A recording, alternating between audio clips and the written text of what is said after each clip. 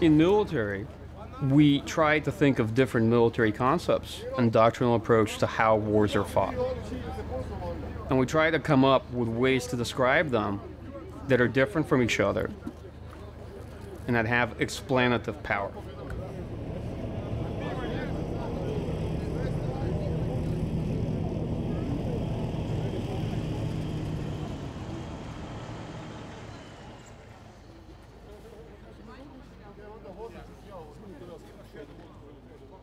So for example, conventional warfare, if I tell you what that is, you probably have a picture of tanks and artillery and conventional armies fighting each other, right?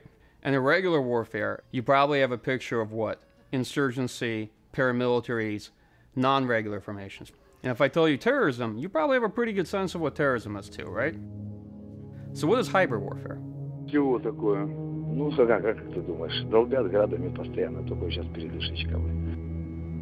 Вот, самолет мы бахнули тоже сейчас сушку, блядь. Вот, у нас же букем получили, мы так. Хочу звернути вашу увагу, що ми це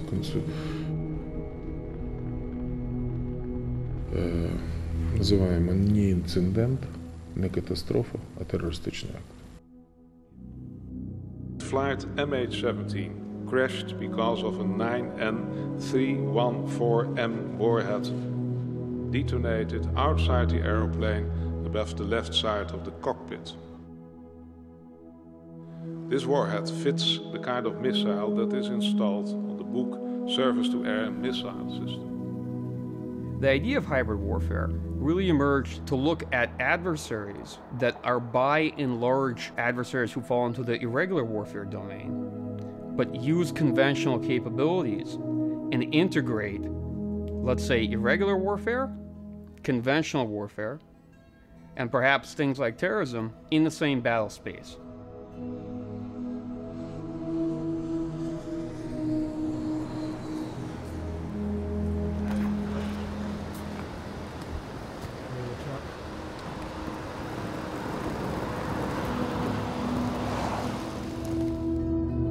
It's funny, you cannot really how do you say, you cannot really feel it on people. Like when you're flying, for instance, when you sit in a plane, you don't really see these very depressed faces. They don't seem very stressed compared to normal. Like when last time I flew here, it was kind of the same mood. This is, I would expect maybe to feel that people are really stressed this time because it develops so much. But yeah. Maybe that's just normal psychology. That's how you react to stuff like that.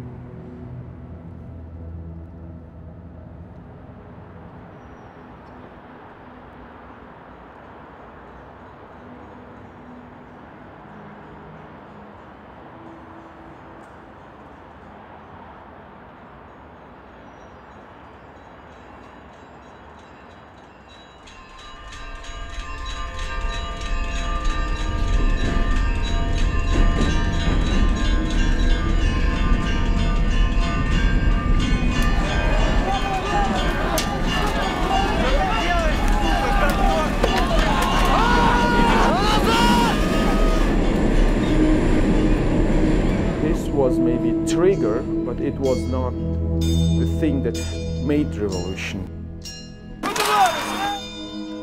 It was maybe even not first step, because first step was to stay on Maidan during first night.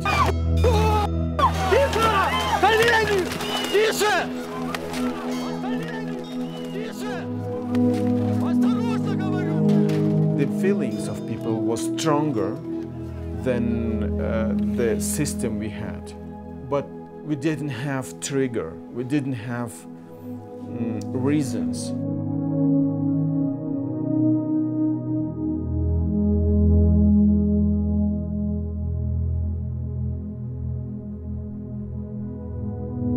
Maidan was,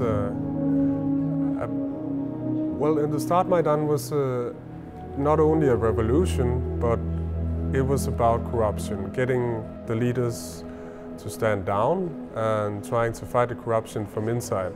Haben ja bereits gesagt, auf ihrem, in Anführungszeichen, Territorium fänden diese Wahlen gar nicht statt, nach dem Motto. My perception, even being a TV journalist, is that watching the news doesn't help you to get a clear picture on what's going on, for example, in Ukraine.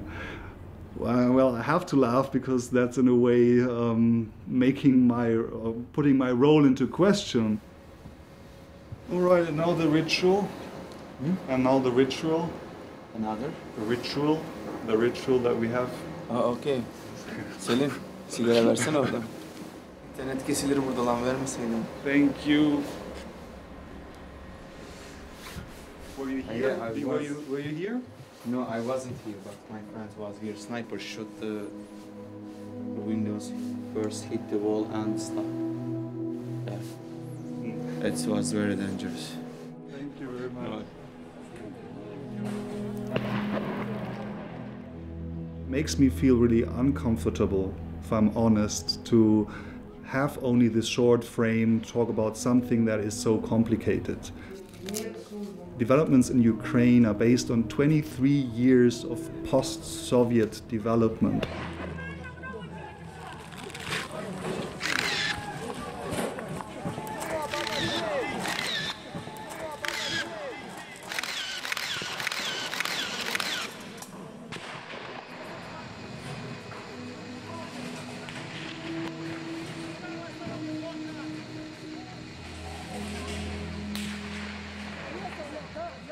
Я вот всегда плачу, вот, когда я вот вспоминаю об этих...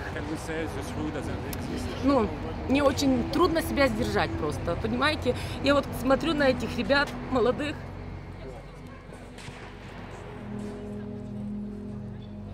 Ну, я еще это не пережила просто. Так. If you look at the picture, it's a point of view. Myself, I decided to shoot like that, okay, with a 35mm and with a 50mm.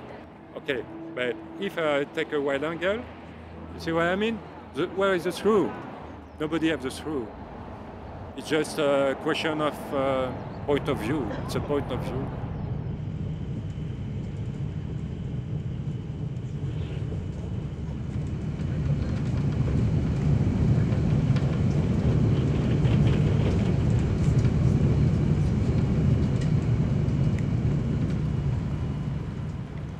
Вторые зимние Олимпийские игры в Сочи объявляю открытыми.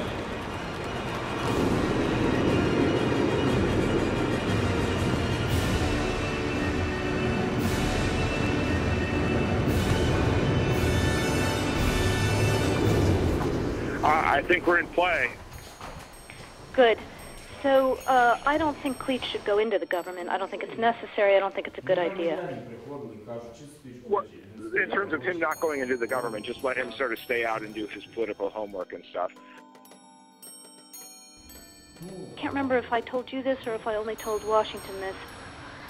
He's now gotten both Sari and Ban Ki-moon to agree that Sari could come in Monday or Tuesday. Okay. So that would be great, I think, to help glue this thing and have the UN help glue it. And, you know, fuck the EU.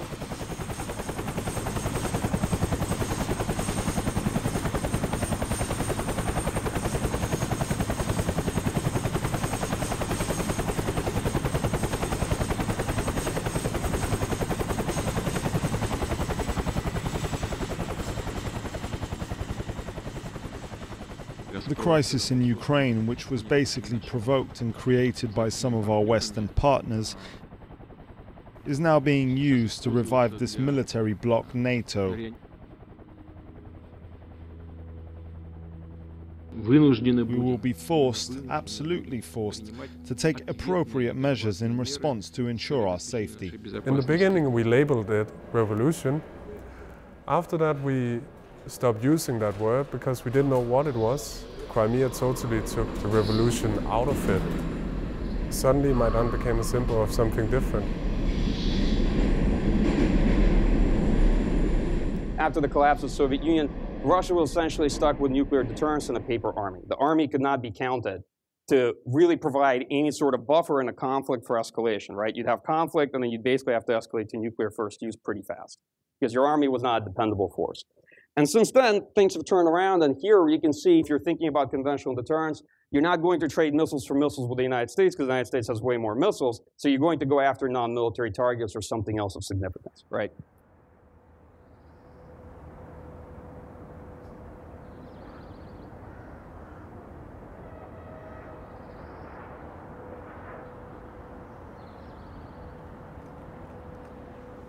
So it was completely clear that they are professional soldiers.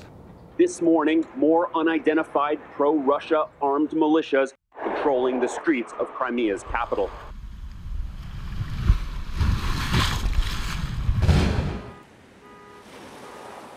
Other medias were writing Russian soldiers, but we had no confirmation of that.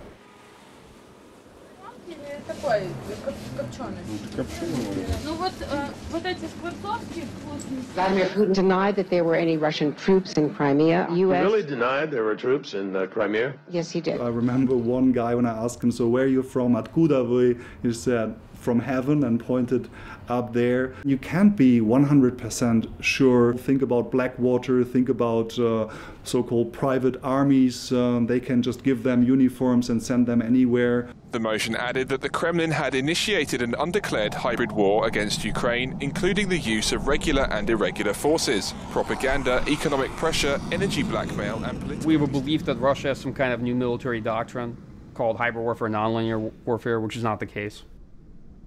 Russia uses classical political warfare, all right? And these are tools and instruments of national power coming together, and you can consider them to be everything from political subversion, propaganda, even covert operations. And there's nothing Russia does differently from most of our interactions during the Cold War, and not just from what Russia does, but what from, let's say, China or other powers do against each other. The Assistant Secretary of State has come under fire in Congress. Victoria Nuland struggled to defend the activists in Kiev who have benefited from Washington's support. Have a good listen to this. The vast majority of those who participated on the Maidan were peaceful protesters. The question is, were there neo-Nazi groups involved in that? There were, as I said, almost every color of Ukraine was represented, including some ugly colors. The answer is yes, then.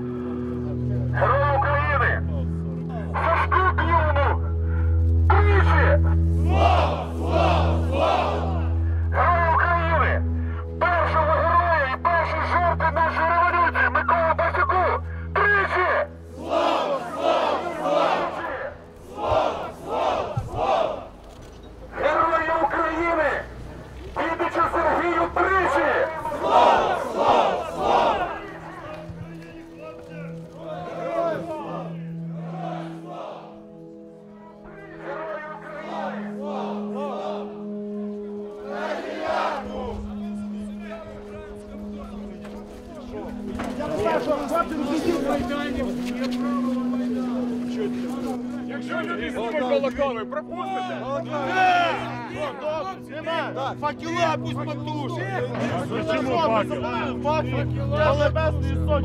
Люди, подошли, стой. Вова! Люди, кем узгодим? Кем узгодим той пакет? Так. Нормально все. А с кем узгодим? Майдан знает. Майдан знает, пытается. Как есть информация, что будете робити провокації? Да не провоцируйте, ребята, что вы кричите? Вони не можуть зняти балаклаву, їм там Без криків, спокійно. Что тут дальше? Выслушайте. Для начала подошли к людям, спросили, потом пошли за балаклавы спросили. Нельзя людям снимать балаклавы. Нельзя подожди.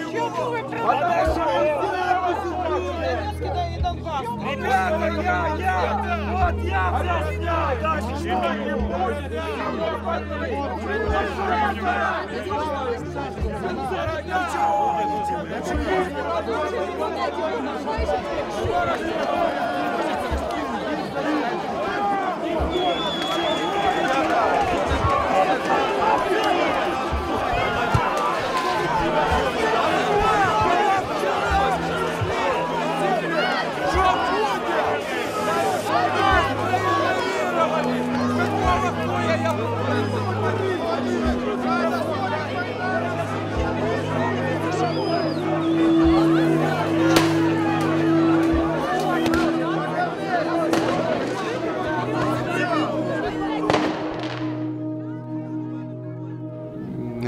імперіалізм сам по собі, як ідеологія, виступає проти будь-якого імперіалізму, проти глобалізму, проти лібералізму. А саме ці речі зараз панують в світі.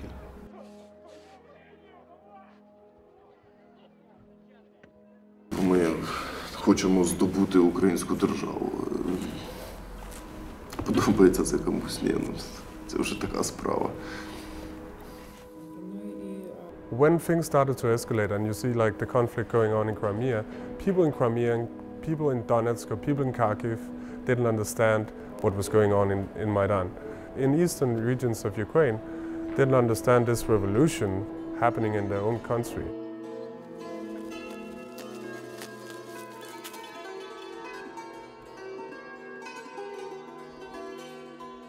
I watch a lot of Russian television in Crimea. Honestly, I was shocked. I was completely shocked. Also talking to Russian colleagues in Crimea, they sound brainwashed. Здравствуйте, это Stop Fake News. Дайджест опровержения неправдивой информации о событиях в Украине. Возможно, журналисты, которые распространяют эту дезинформацию, они просто немного непрофессиональны, необъективны в силу своих убеждений. Там этому мешает гостиница «Украина».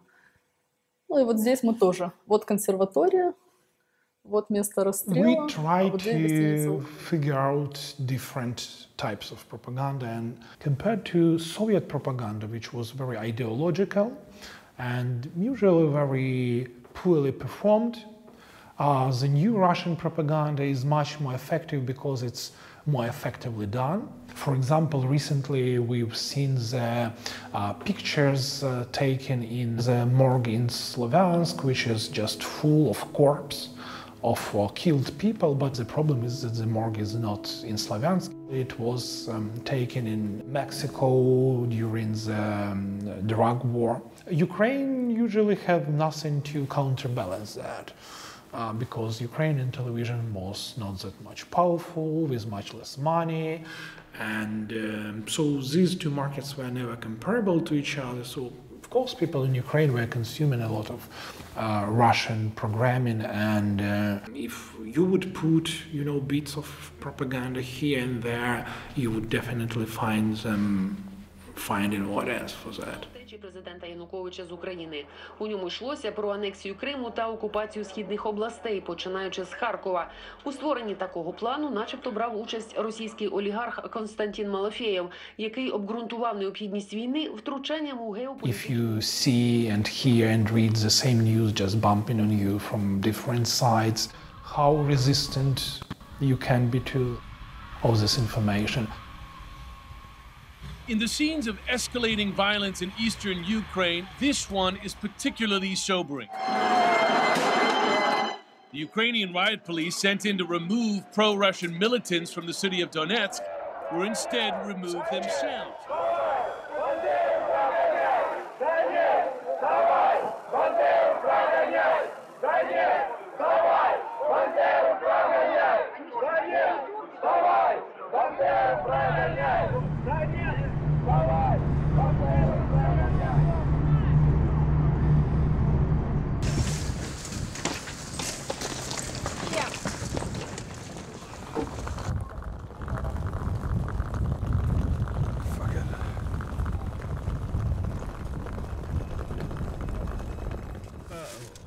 Готель?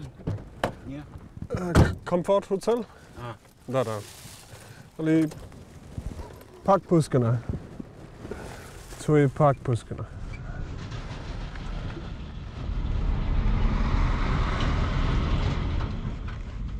I would like to hear your advice about hybrid warfare. I'm perhaps the only person in this room that don't really understand what does it mean, and you know. Right in February 2014, a lot of Russia watchers in the field when Russia invaded with special forces and very rapidly annexed Crimea said this is some new form of hybrid warfare, and hybrid warfare kind of took off like wildfire, and good slogans are really nice and because analysis is hard, but it means nothing, okay? And so hybrid warfare became literally everything. Russia's conventional invasion was hybrid warfare. Russian propaganda and media became hybrid warfare. Political subversion, financing, mobilization of compatriot groups, hybrid warfare. Strategic bomber overflights became hybrid warfare. I mean, literally, we got to a place where everybody liked hybrid warfare because it had what they wanted to talk about.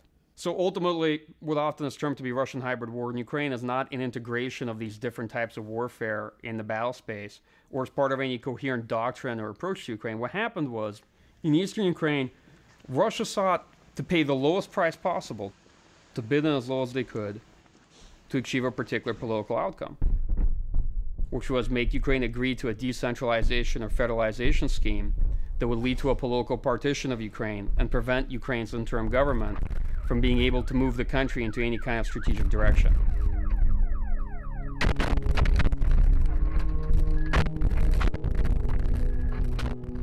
And I'd argue would prevent them from implementing real reforms as well.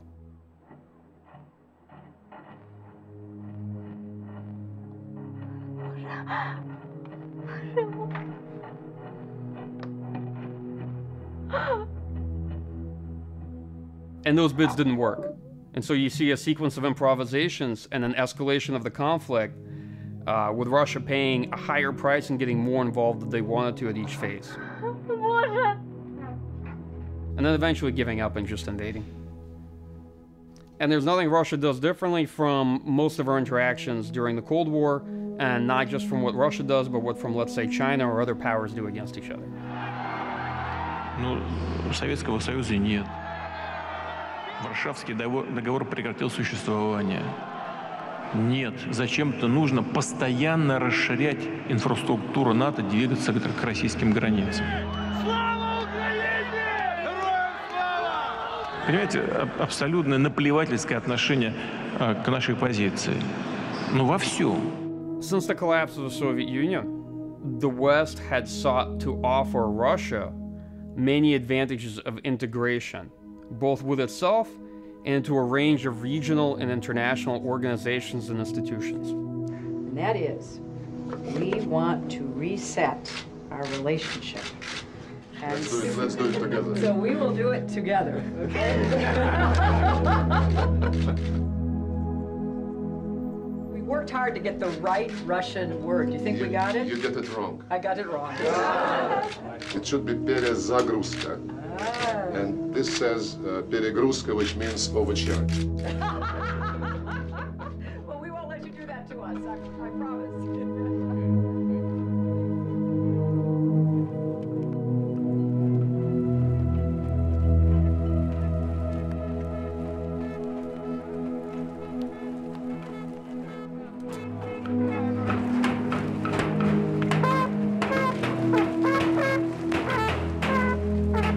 In the belief and hope that an emerging democratic Russia would see the benefits over that of pursuing traditional vectors of Russian foreign policy, both in its near abroad and vis-a-vis the West. We were making great progress towards this. The West was not able to offer Russia that which Russian leaders would see as more valuable than the pursuit of traditional Russian foreign and national security policy. Ukraine became such a real conflict for Russia because Russia as a country has stuck to traditional vectors of Russian foreign policies, and it has the same geopolitical problems that Russia has always had. Pre-Soviet Union Russian Empire had the same problems, okay? Too large a territory to govern for the amount of military power and population you have. The need to stabilize your near abroad in order to create buffers between you and your potential adversaries. And the fundamental foreign policy drive to impose limited sovereignty on your neighbors. Not to own or control them necessarily as an empire, but to make sure that you have a say in their strategic orientation. Я много раз об этом говорил.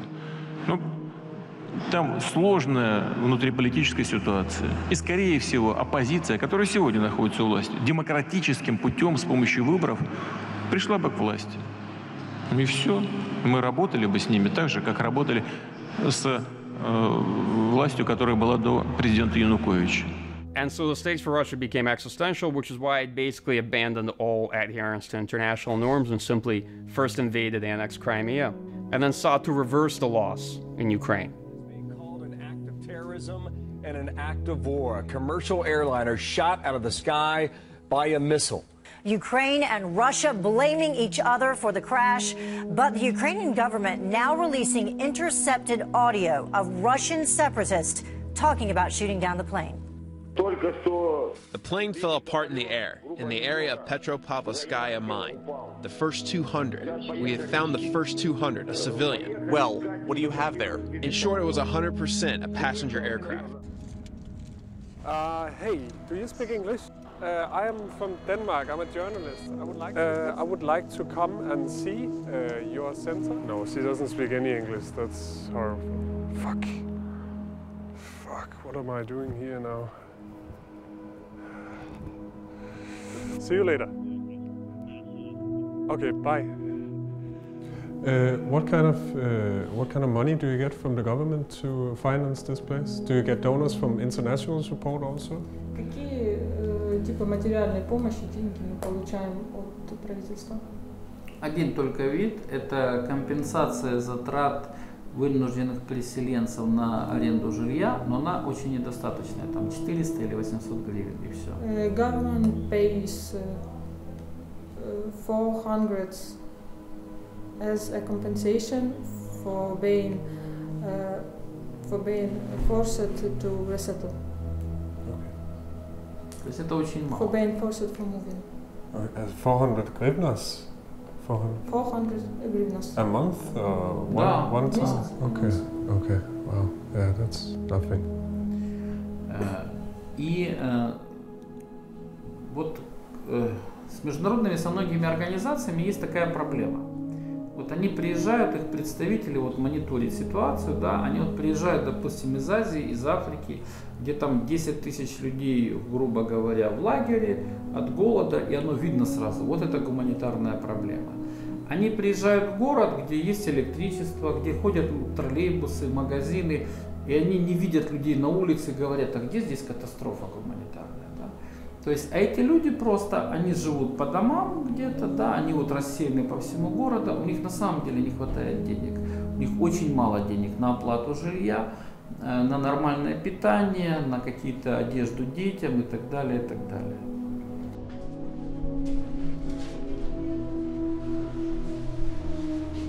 Вот они регистрируются. Тут information for Hotline, government hotline. So this is your number and then... Yes.